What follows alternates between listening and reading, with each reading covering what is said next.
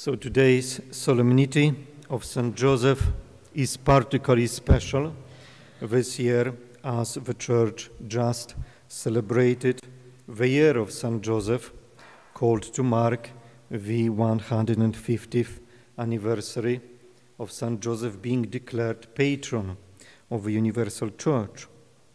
And it is an opportunity for us to express our gratitude for and receive more deeply the protection God wants to give us through St. Joseph, entrusting or even consecrating ourselves to his spiritual fatherhood. And the best way to mark this great feast is simply to seek to imitate St. Joseph in his holiness, profiting from his intercession to do so. And as we heard in the Gospel, the participation and preparation for Jesus' birth was the most difficult for him. At that time, Jews were betrothed 1 year before they got married, and when a couple were betrothed to each other 1 year before marriage, they were then legally united, but did not live together. A year later, the wedding ceremony took place, and then the couple came to live together. And during the year before marriage, after they had been betrothed, Joseph learned that Mary was pregnant and what suffering he must have endured.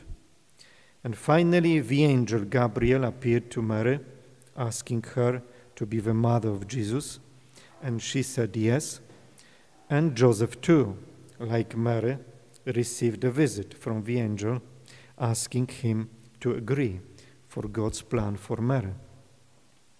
So the angel reassured him, saying that the Holy Spirit was the father of Mary's child. Just as Mary said her yes, Joseph also did likewise when he obeyed the angel. And although Joseph was not the biological father of Jesus, he was a true father to him. When Jesus was found in the temple, as we heard in today's Gospel, Mary said to him, "Your father and I have been looking for you." We can imagine the love and affection between Joseph and Jesus and between Joseph and Mary. We can imagine Joseph's pain at the poor circumstances at Jesus' birth. We can imagine the pain that he must have suffered when Simon told Mary that Jesus would be a sign that would be opposed and that a sword would pierce Mary's soul. We can imagine the pain Joseph suffered when he had to take Mary and Jesus to Egypt for safety as refugees to preserve their lives. What gave him the strength to endure all the trials his vocation brought him? It was obviously his life of prayer and the love of Mary and Jesus that gave him the strength to be faithful to God's call to him. He was a just, righteous man, a man of honor, as our Gospel today tells us. He had to have been a man of deep faith to fulfill his high calling.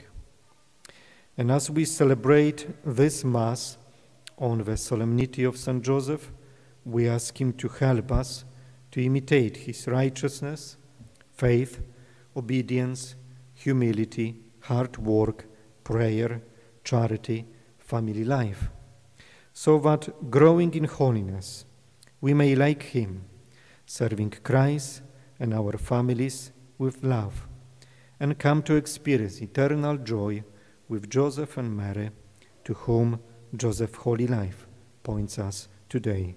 Amen.